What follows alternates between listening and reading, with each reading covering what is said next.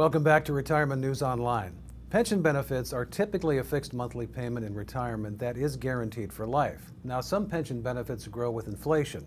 Other pension benefits can be passed on to a spouse or a dependent, but pensions aren't the only financial route to guaranteed lifetime income after you retire. And my guest is Sam Olson with Bonsai Financial Services in Phoenix, Arizona. Sam, thanks for joining us. Let's begin by talking about the best way to optimize your pension income these days. Yeah, Scott, well, thanks for having me, first of all.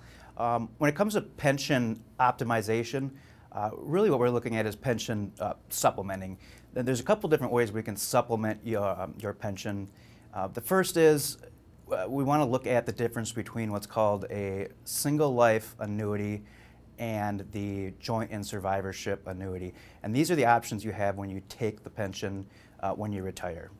Now, with a single life annuity, you're insuring your life only. And that means when you pass away, if you pass away first, your spouse or beneficiary will not get to continue those lifetime payments. So what a lot of people will do is they'll take another option that is called joint and survivorship option. Now what this does is it allows you to insure their life as well. So when you pass away, they would get to continue those payments for life. But there's a cost for this. So you get a lower payment up front.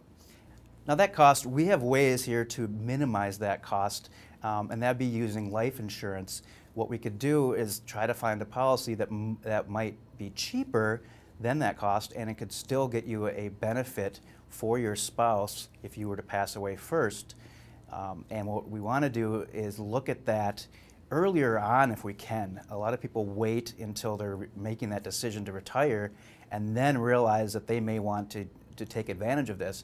But if we can look at it earlier on in your working career, you may be able to get that protection cheaper because you're younger and healthier, and those insurance costs are going to be cheaper. So Sam, usually pensioners have the option of taking payments or a lump sum. Which is better? Great question, Scott. I get that all the time. There's a couple different scenarios I see the most. Number one would be someone who is just at retirement and they have a fairly large pension payment coming, or they have a larger lump sum because they've been working for a number of years. At that point, it's really specific to what might be going on there. I will say in general, without knowing someone's situation, most of the time at that point, we're going to be looking at the lifetime payments. They're just probably going to make more sense. However, there are times, and it may have to do with health or a specific family need, that it just makes sense to maybe take that lump sum and have that money up front for whatever that situation is. It's something we want to look at, like I said, individually each time. The other scenario I see, and I probably see this more often, is somebody who's younger, early on in their career, and is switching jobs. So maybe a teacher who is leaving one school to go to another school in another state, and they've worked for 5, 7, 10 years, and they're going to still be working for another 10 to 20 years or so. So they might have a smaller pension amount, and their option there is to take that lump sum and they can move that to their own retirement account, or to leave it sit in the pension fund and wait until they're eligible to take that pension. Now that might be age 50, 55, sometimes it's 60. So that money would be sitting there for possibly 15 to 20 to 25 years, and it's in the pension fund invested conservatively.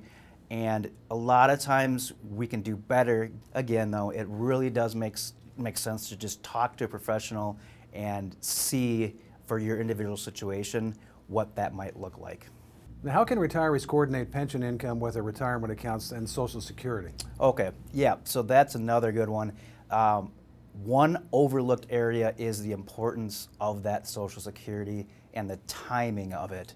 So many people don't understand how when you take Social Security can affect the big picture, how it affects your pension and your retirement account withdrawals. So Social Security you can take anywhere from age 62 to 70. In that 8 years, it's roughly double the amount. So if you delay to age 70, you're getting about twice as much as you would at age 62.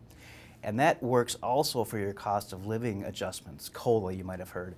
So not only are you almost doubling your payment by waiting that 8 years, you're also doubling your cost of living adjustment.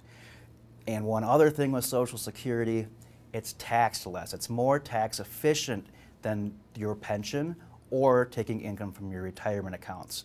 So what we like to do is look at this all up front, the earlier the better, get your projections on what all these numbers might be, and come up with a plan where maybe you're drawing down some of your retirement accounts in early retirement so that you can delay your Social Security and get that higher, more tax efficient payment from Social Security, and that lasts a lifetime as well. So there's a lot that goes into this. It's a lot of times it's something, a plan we may develop early, and then it changes as we go along. But we really want to be cognizant of that. It can really make a big difference in your retirement and save you a lot in taxes. That's Sam Olson in Phoenix, Arizona. This is Retirement News Online. Thanks for watching.